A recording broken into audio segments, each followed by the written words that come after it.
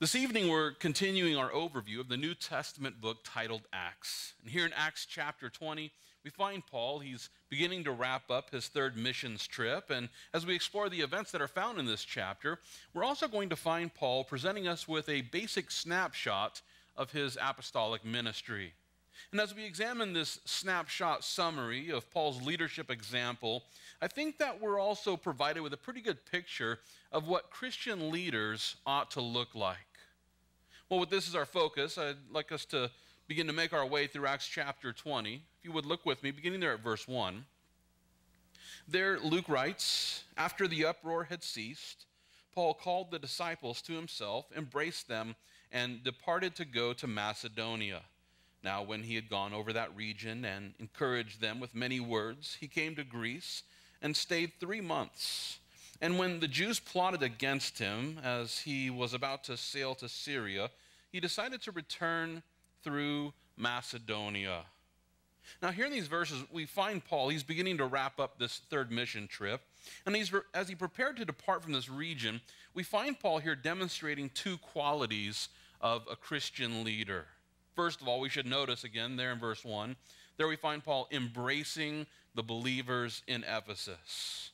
This word embrace, well, it's translated from a word which was used to refer to the loving hug and the holy kiss that was commonly demonstrated by close friends there in this culture. If you've ever been over to the Middle East, then you'll see people greeting one another in that way. A lot of hugs, a lot of kisses on the cheek. It's a very demonstrative way to show someone that you're happy to see them. We're not as as huggy here. I remember in Dallas here recently, I saw a friend that I hadn't seen in a while, and we shook hands, and I went in for the side hug, and he just kind of pulled back like, I'm not a hugger. And it's just like, well, you're lost because I hug like a big teddy bear. So he was a little uncomfortable, and then I was uncomfortable, and it was just kind of weird. But here we find that Paul was a hugger. He embraced these people there in this area. They probably even kissed each other on the cheek. And I have to tell you that Jeremy tried that on me the other day, and I just said, no, I'll go for the hug, but no kisses, Jeremy, thanks. Now, as we consider the way that Paul embraced these believers there in Ephesus, he helps us to see that Christian leadership, it must be based on a holy love for God's people. There are some people who come in and they're just kind of like, keeping everyone at a distance. They're keeping everyone at arm's length. And I think that we should be a church that embraces one another like Paul. And certainly leaders should be those who are ready to embrace one another with this sort of holy love. Well, not only do we find Paul embracing these believers, but there in verse 2, we find him encouraging the believers in Macedonia. And it'll help us to understand that this word encourage here in our text, it's translated from a Greek word which was used to refer to the speech that would strengthen, instruct, comfort, and admonish others. And so based on Paul's example here, we can see that Christian leaders are those who should be spending time strengthening and instructing, comforting, and admonishing the people that they're leading. And that's exactly what Paul was doing here. Not only that, but according to Paul's example, Christian leaders should also seek out those who can share in the work. With this in mind, if you would look with me there at verse 4, there Luke tells us that Sopater of Berea accompanied him to Asia, also Aristarchus and Secundus of the Thessalonians, and Gaius of Derbe, and Timothy and Tychicus and Trophimus of Asia. These men, going ahead, waited for us at Troas. But we sailed away from Philippi after the days of unleavened bread, and in 5 days joined them at Troas, where we stayed 7 days. Now, here in these verses, we find these 7 men who were serving alongside of Paul. We aren't told specifically what these men were doing, but I can imagine that they were helping Paul. They were taking care of some of the practical things that needed to be taken care of in order for ministry to take place. They were probably seeking out places to stay, and they were making travel arrangements, and they were just there supporting Paul as Paul was accomplishing this ministry. Now, based on this, I think that Paul was a leader who fully understood that everything is awesome when you're part of a team. I think that he grasped that truth. And so he welcomed those believers who wanted to support him. He welcomed them to be part of his team so that he could go out and accomplish the work that God had given him to do and yet not bear the full load himself. From his example, I want to point out that good Christian leaders are happy to share in the work. I have seen some leaders who they themselves see the work as a misery. They see the work as something that should be dreaded, and so they don't want to give that to anybody else because they feel bad. They feel bad that anybody else would have to bear the burden that they bear. And it's just like, come on, get over it. It's a privilege to serve the Lord. We have to be giving ministry opportunities away. From Paul's example, he was happy to give these men opportunities to serve the Lord. He wanted to give the privilege of serving the Lord to these 7 men. And not only was Paul this loving encourager who was happy to work with others, but he was also a leader who was committed to his Christian fellowship. With this in mind, if you would look with me, beginning at verse 7, there Luke writes, "Now on the first day of the week, when the disciples came together to break bread, Paul, ready to depart the next day, spoke to them and continued his message until midnight. There were many lamps in the upper room where they were gathered together." Now, here in these verses, we find Paul. He's meeting with the church there in Troas, and we learn that this meeting was on the first day of the week, which means that this church meeting was on Sunday. One reason for this was based on the fact that the Lord Jesus Christ actually rose up from the grave on the first day of the week. Therefore, Sunday was considered to be the Lord's Day. It's also interesting to note that many Greeks began to refer to Sunday as Kyriaki, which means Lord's Day. They would call Sunday Kyriaki, or Lord's Day. This title was probably based on the Greek words that John used in Revelation chapter 1, verse 10, when he declared, "I was in the Spirit on the Lord's Day." Those two Greek words put together becomes Kyriaki. Well, I should also point out here that John also tells us in the 20th chapter of his gospel that Jesus met with his disciples on the first day of the week. And so after the resurrection, Jesus went and met with his disciples on the first day of the week, or the Lord's Day. And in 1 Corinthians chapter 16, verse 2, we find Paul instructing Christians there in Corinth to take up a financial collection on the first day of the week. Now, based on all of this, it seems obvious to me that the church was already meeting on Sunday there in the mid-first century. And in support of this position, I'll point out that the ancient Christian work, which is called the Didache, this was written before 130 AD, and it tells us that the church would meet on the Lord's Day of the Lord. That's interesting terminology. They would meet on the Lord's Day of the Lord. They were meeting on Sunday. And during this time, the believers would gather together, and according to the Didache, there on Sunday, they would break bread and celebrate communion together. They were doing church together. Now, there are those in our time period who insist that the Christian who worships on Sunday rather than on the Sabbath or Saturday, they're actually breaking Sabbath law. Maybe that's something that you've struggled with. Maybe you have a friend or a family member who's told you that you ought to be, going to church on Saturday because that's according to the Sabbath law. Now, if this is something that you've struggled to understand, then I'll simply remind you of the fact that Jesus is our Sabbath rest. He's the one who said, "Hey, come to me, I'll give you rest."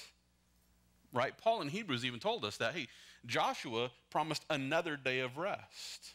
In other words, during the age of law, you could sit there in the promised land as a good Jew on the Sabbath, sitting in a lawn chair, eating some gefilte fish, and not working at all, and still not be in the rest that was promised to us. Paul pointed to yet another day, and in that he was pointing to Jesus Christ. Jesus Christ is our Sabbath rest. Therefore, those of us who have placed our faith in the finished work of Jesus Christ, which he accomplished on the cross, we have entered into our Sabbath rest. When I got saved at the end of 1995, I entered into my Sabbath rest, and I've been in my Sabbath rest ever since then, every day of the week. Well, now we corporately celebrate the Sabbath rest of our Savior on Sunday, and the reason why is because this is the day that our Savior conquered the grave, providing us true rest. The true day of rest is found in Jesus Christ because he's given us rest from the law, from death, and from anything else that would keep us from the grace of God. Well, not only that, but Paul was clearly in support of Christians gathering together on Sunday. And we find that here in our text tonight. In order to prove my point, I want to jump ahead real quick to look at the end of verse 16. There at the end of verse 16, Luke tells us that Paul was hurrying to be at Jerusalem, if possible, on the day of Pentecost. From this, we see that Paul was in a bit of a rush here. He had a goal to make it to Jerusalem on the day of Pentecost. We aren't told specifically why, but we know that he had a travel plan and that he was trying to get there at a certain time. But now, as we consider the rush that he was in, let's back up and look at verse 7 again, because there Luke writes, now on the first day of the week, that being the Lord's Day or Sunday, when the disciples came together to break bread, Paul, ready to depart the next day, spoke to them and continued his message until midnight. So he's in a hurry. He's trying to make it back to Jerusalem by the day of Pentecost, but he's unwilling to travel on Sunday because he wants to meet with the church. The next day is a good day to travel because I don't want to miss out on going to church and being with the Lord's people on the Lord's day. Paul, who was in a hurry, pushed the departure date out one day so that he could meet with his brethren there in Troas. What this tells us is that Paul was not only a leader who went to church on Sunday, but he was also a leader who was willing to delay his departure so that he could spend time at church. And listen, Paul wasn't the sort of Christian who was last to arrive and first to leave. No, instead, he taught the believers until midnight, all the while knowing that he was traveling the next day. He wasn't like, oh, sorry guys, got to go, got to get up early tomorrow and catch a boat. No, he was there all the way to midnight teaching.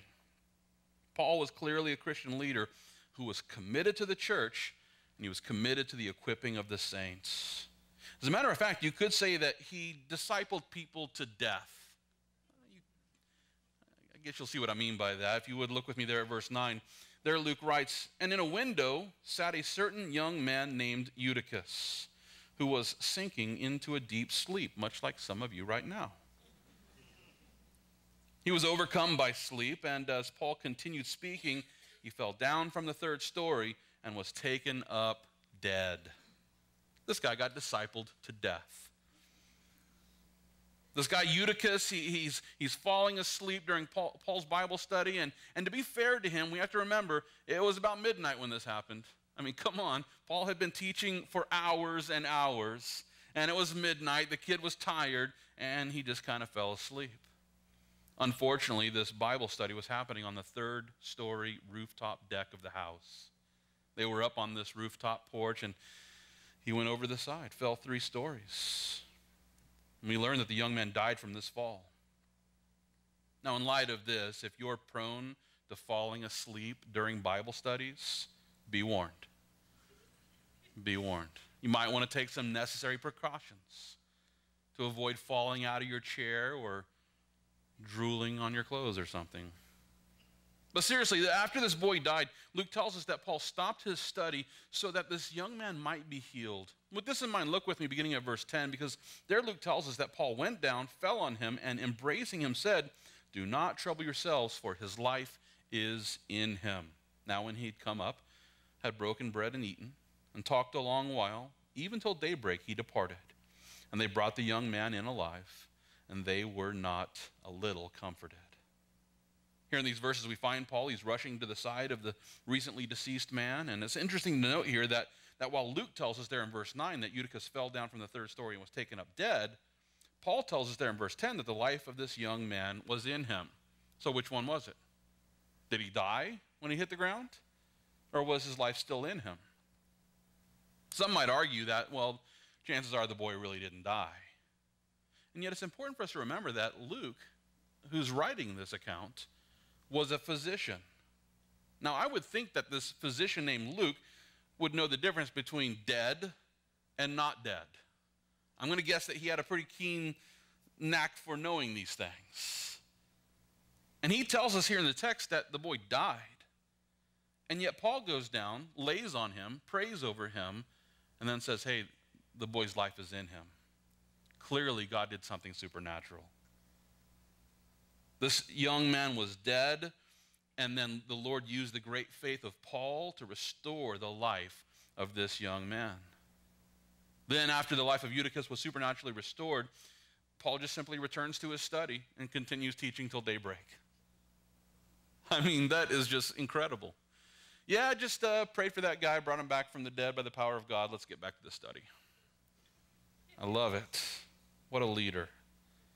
As we consider Paul's example, we can see that Christian leaders should be those believers who are so filled with the faith of God that they don't mind putting their neck out there to say, hey, we're going to pray for healing right now, and we're going to seek the Lord to do something supernatural. And if he does, he does, and if he doesn't, well, that's his will, and we're just going to believe him either way.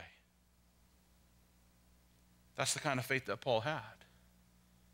And much like Paul, I believe that Christian leaders, we shouldn't hesitate to ask God to accomplish supernatural miracles.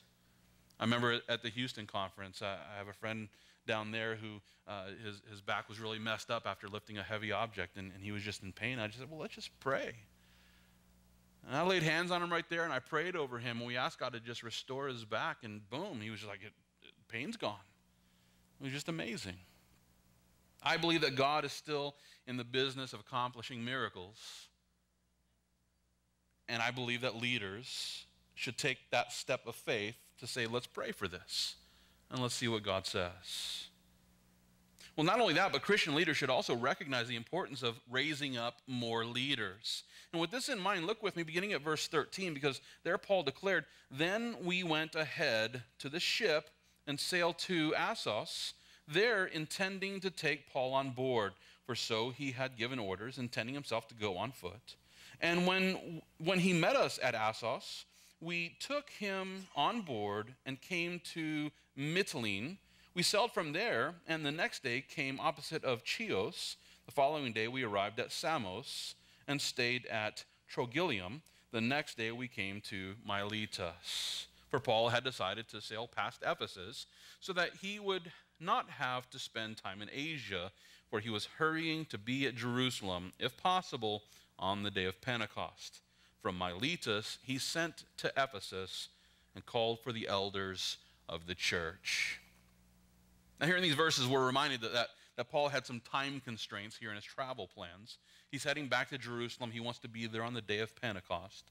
But before leaving this area, he wanted to encourage the leaders at the church there in Ephesus with some final words.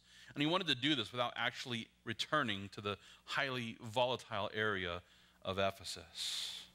So Paul landed there in Miletus, and he sent some of his guys, some of these 7 dudes that he was traveling with. He sent them back to Ephesus to retrieve the elders from the church there in Ephesus so that they could come and meet him in Miletus. And there in Miletus, Paul presents these leaders, these elders, with a lesson which was based on his example. But this is our focus. If you would look with me, beginning at verse 18. There Luke tells us that when they had come to him, he said to them, you know from the first day that I came to Asia, in what manner I always lived among you, serving the Lord with all humility, with many tears and trials, which happened to me by the plotting of the Jews. How I kept back nothing that was helpful, but proclaimed it to you and taught you publicly and from house to house, testifying to Jews and also to Greeks, repentance toward God and faith toward our Lord Jesus Christ. Here in these verses, Paul was reminding these elders there in Ephesus that he was a leader who was willing to suffer many tears. He was a leader who was willing to suffer many trials so that he could call every person to repentance, regardless of whether they were Jewish or Greek. It didn't matter. Paul was there to call people to repentance and to turn from sin towards God so that they might place their faith in the finished work of the Lord Jesus Christ. You're saying, hey, I walked in humility and I was willing to take the lumps. I was willing to roll with the punches. I was willing to suffer loss for the sake of the people here in Ephesus. And he's not boasting. He's not bragging. He's not saying, hey, look how awesome I am. But rather he's saying, this is how you should be. As elders over the church in Ephesus, this is the kind of leader that you should be. And based on his example, I would argue that every Christian leader should have a heart for reaching the lost, just like Paul had. Those who are elders in the church should follow Paul's footsteps by passionately preaching the gospel message of repentance towards God and faith toward our Lord Jesus Christ. This ought to be the ready message that every Christian leader has on the tip of their tongue. And listen, not only did Paul remind them about his heart for reaching the lost, but he also described his complete commitment to accomplishing the Great Commission. As a matter of fact, look with me beginning there at verse 22, because there Paul declares, "And see, now I go bound in the Spirit to Jerusalem, not knowing the things that will happen to me there, except that the Holy Spirit testifies in every city, saying that chains and tribulations await me. But none of these things move me, nor do I count my life dear to myself, so that I may finish my race with joy and the ministry which I received from the Lord Jesus to testify to the gospel of the grace of God." Here in these verses, we find Paul helping the elders at the church in Ephesus to understand that he was so entirely committed to his calling in Christ that he was willing to suffer the chains and the tribulations that he knew were waiting for him in Jerusalem. And he's saying, hey, I don't really know exactly what's going to happen to me there, but I'm pretty sure it's going to end with chains. I'm pretty sure it's going to end with imprisonment, and so it did.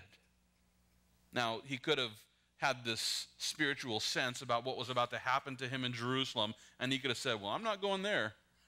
Knowing the tribulation that awaits me in Jerusalem, I'm heading the other way. I'm not going back to that crazy place. Or he could have headed back to Jerusalem grumbling and complaining the whole way. Well, God, I guess if I got to go suffer for you, then... Can't you imagine him just grumbling and complaining because of the trouble and the trials that were about to come upon him? But that's not what he did either. We learn here that he was returning with haste to Jerusalem with joy. I love that. He was returning to Jerusalem with joy, and Paul presented these elders with this correct example by assuring them that he was committed to finishing his race with joy. Regardless of the personal cost, regardless of the torture, regardless of the suffering, Paul was completely dedicated to continue testifying to the gospel of the grace of God. I love that attitude. He wasn't focused on the suffering. He wasn't focused on the tribulations or the trials. He was focused on the finish line. He set his sights on the finish line, and he said, I'm going to run my race, and I'm going to run it with joy. Based on Paul's example, it seems to me that Christian leaders should be so completely committed to our calling in Christ that death is more desirable than disappointing the one who saved us from the punishment we deserve. That we would much more desire death than to disappoint our Savior. And as our desire to serve the Lord overshadows our desire to even live, then we can look at the tribulations that await us and declare, none of these things move me, nor do I count my life dear to myself so that I may finish my race with joy. Are you running your race with joy, or are you grumbling about every trial and every tribulation that comes your way? I'm here to tell you that you can run your race grumbling and complaining, and you can still be heading in that lane that God has given to you, but if you're not doing it with joy, then you're missing out. If you're grumbling and you're complaining about the tribulations that are in front of you, what kind of example is that to everybody else? The Lord would have us to run our race with joy, even if there's suffering involved. We should run our race with joy, and the only way to do that is to focus on the finish line. To stay focused on that finish line and the trophy that we're going to receive once we cross it. You stay focused on that, you can deal with the pain. You can deal with the trials and the tribulations because you're focused on the prize.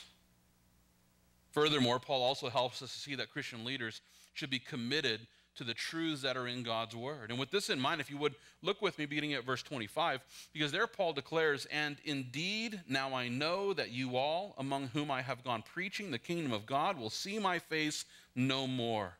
Therefore I testify to you this day that I am innocent of the blood of all men, for I have not shunned to declare to you the whole counsel of God. Here in these verses, we find Paul, he's professing his personal innocence from the blood of all men. And this is not to suggest that Paul had never sinned. It's not to suggest that Paul did ministry perfectly every single day. It's not what he was saying.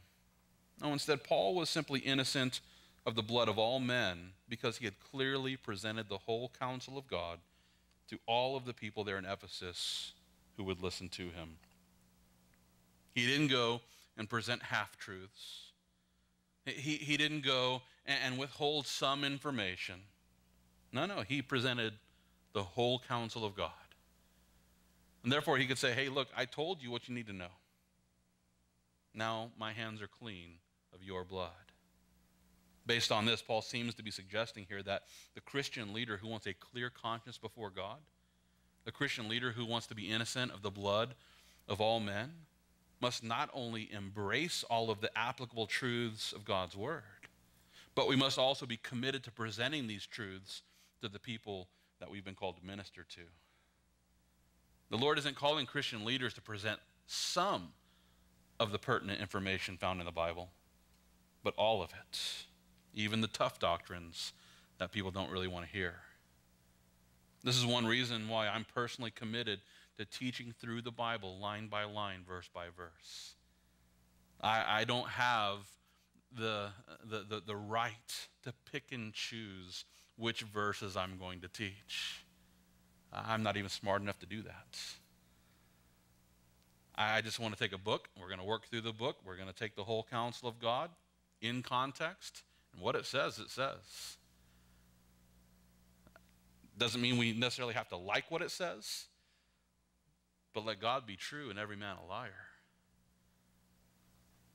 Accept what it says because that is God's truth for us. We need to embrace the truths of God's word, and not only that, but we must declare the truths of God's word. I would argue that every good Christian leader should be committed not only to embracing these truths, but teaching the full counsel of God. And when we pick and choose which verses we want to teach, well, it's real easy to skip over doctrines that a lot of pastors are happy to just avoid. Not Paul. Paul said, I'm going to teach the whole counsel. And that's what every good Christian leader is going to commit themselves to, teaching the whole counsel of God. Not only that, but Paul also encouraged the elders from Ephesus to become shepherds who are also protecting the flock from false doctrines. As a matter of fact, if you would look with me, beginning at verse 28, because there Paul declares, therefore, take heed to yourselves and to all the flock among which the Holy Spirit has made you overseers, to shepherd the church of God, which he purchased with his own blood.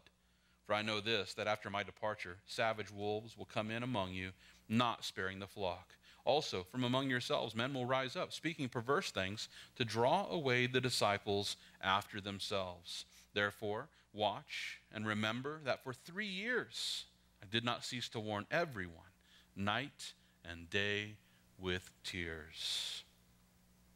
Here in these verses, we find Paul encouraging these elders to serve in their church as spiritual shepherds. And he told them to do this by guarding the members of their churches from the ravenous wolves who were going to try and deceive those whom the Lord purchased with his own blood. And I love how it says there in verse 28, to shepherd the church of God, which he purchased with his own blood. Do you realize that God put on human frailty and came and died on the cross for our sins so that we could be saved? I love that. We have that kind of a Savior who was willing to take the pain and to take the punishment that we deserve so that we could be spared from his everlasting punishment. And now Paul is saying, hey, look, these are God's sheep. And you're an elder. You better take care of God's sheep. As an overseer, as a shepherd, Paul is encouraging these elders to make sure that they understand, hey, these aren't your sheep. These are God's sheep. He purchased them with his blood.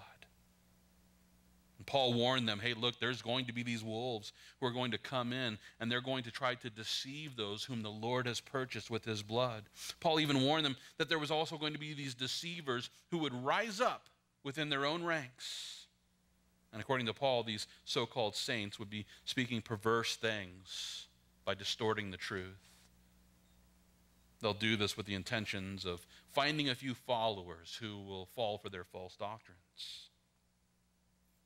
It's for this reason that Paul spent 3 years there in Ephesus. And throughout those 3 years, he constantly warned the elders in Ephesus about these wolves who would sneak in wearing sheep's clothing. These ravenous wolves that would wrap themselves in the wool of sheep so that they could smell like sheep and look like sheep and sneak in and destroy these churches. I believe that that's still the case today, that nothing has changed, that there are ravenous wolves who are trying to creep into this church, and that there will be those, even from our own ranks, who will rise up and speak perverse things. It's for this reason that I'm constantly on the lookout for those who are attempting to bring heresy into the church. And Christian, please understand that in light of the growing apostasy which is happening in the church today, I take Paul's encouragement here in this text very seriously. According to Paul's encouragement, I know what my job is as the elder of this church. I know that it's my job to protect this flock from the wolves who will come in disguised in sheep's clothing. Not only that, but according to Paul's challenge, I should also be on the lookout for those who are going to rise up from among us and speak perverse things so that they can split the church. And you better believe that I take ownership of Paul's encouragement because I know how much Jesus loves the church which he purchased with his blood. You see, I'm the overseer of this church. I'm the shepherd of this church by God's design. And I recognize that you are his sheep. I'm not messing around with God's sheep.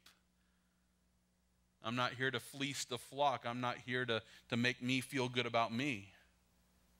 God has called me to come and be an overseer and a protector so that I can guard the sheep of this flock from the heresies that are out there. I would also argue that every Christian leader has been called to have the same heart for the people that they're leading. So this isn't true just of me in this church, but every Christian pastor in the world today should have this same heart to protect the sheep of God from these heresies. I would go further and say that this ought to be true of every leader here within this church. Regardless of whether you're a small group leader or overseeing a larger ministry, it's your job to make sure that you're protecting those believers from false teachers who are attempting to damage the church with heresy and by causing division.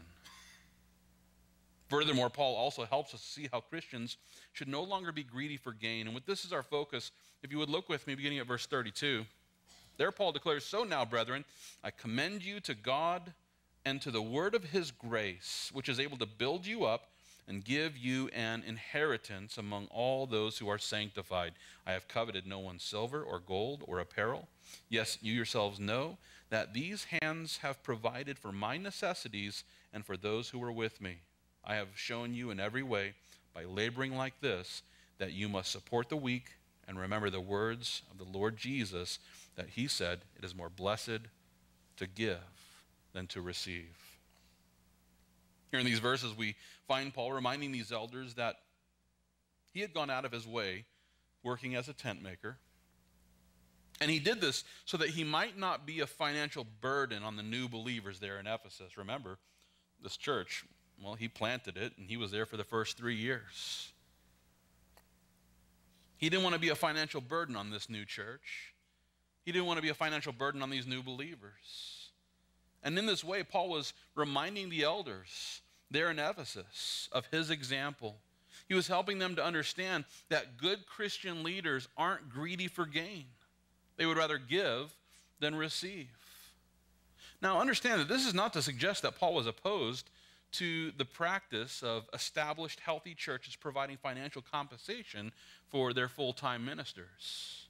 To the contrary, Paul actually told the Christians in Corinth that those who have been called to full-time ministry should be able to make a living as they serve in this full-time role. As a matter of fact, you can read 1 Corinthians chapter 9 for homework.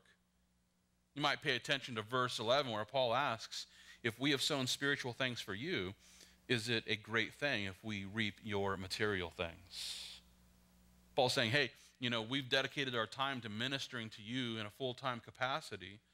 Is it any great thing for you to turn around and compensate the full-time minister financially? Clearly, Paul is a man who believed that the church should provide their full-time ministers with a living wage.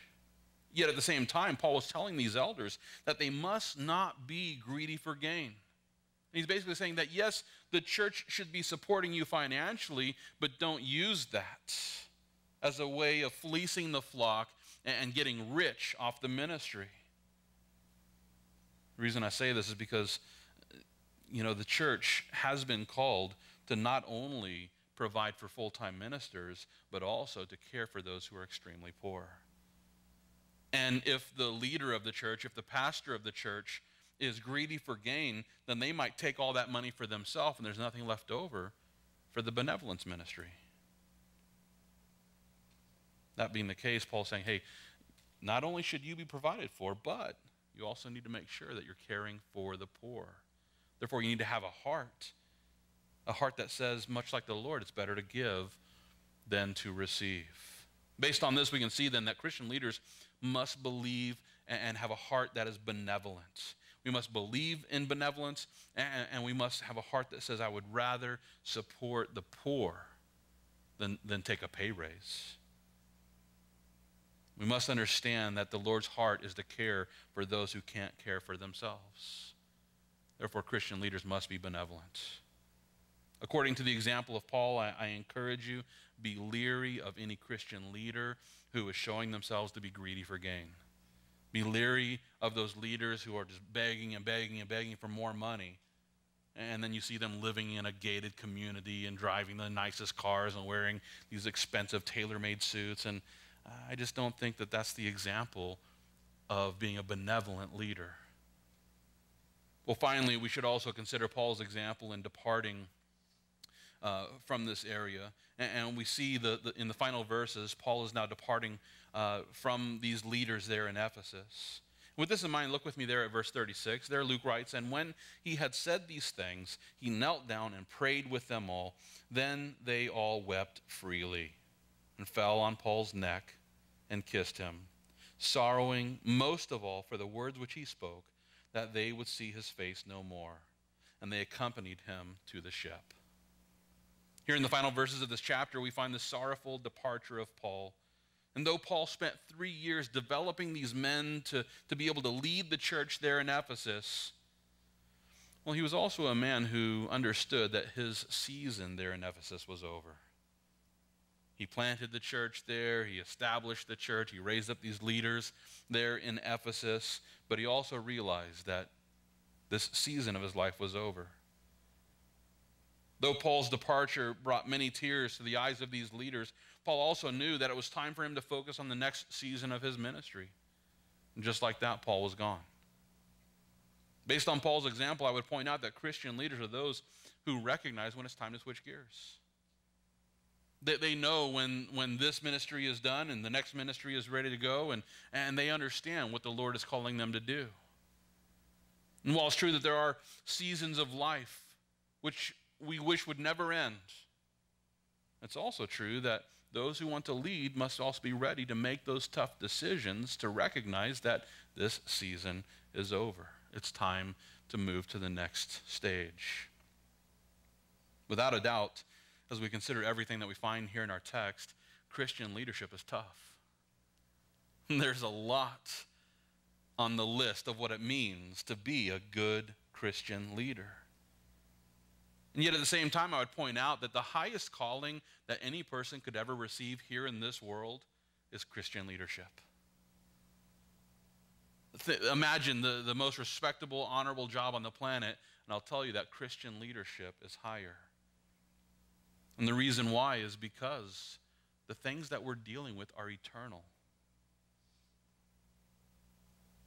Christian leadership is all about the eternal perspective and leading people into an everlasting relationship with our Lord and Savior. Therefore, if God has called you into a Christian leadership position here within our church, then I encourage you, study Paul's example. Because Paul said, hey, follow me as I follow Christ. Paul's saying, I am the right example of what a Christian leader should look like. Therefore, if you want to be a good Christian leader, look at Paul's example and ask the Lord to help you to follow in his footsteps. But maybe you're here tonight and the Lord hasn't called you into a leadership position, or maybe just not yet. And you're wondering, well, how does this apply to me? Well, if that describes you, then I would just point out that Paul's example of Christian leadership found here in our text tonight will help you to discern between those who are truly leading in the right way and those who are only leading people after themselves. You see, there are many people in the church and outside of the church who want to lead you. Now I would just encourage you, take Paul's example. And if they're failing in a major way, I mean, we're all going to fail, right? But if they don't even believe in these things and they're not even trying to apply these truths to their life and they're not walking as the sort of leader that Paul was, don't let them lead you anywhere. Don't let them lead you to HEB. Because they're not a good leader, biblically speaking. We have to be looking for those leaders who, like Paul, set out to, by the power of the Holy Spirit, accomplish leadership in a very biblical way.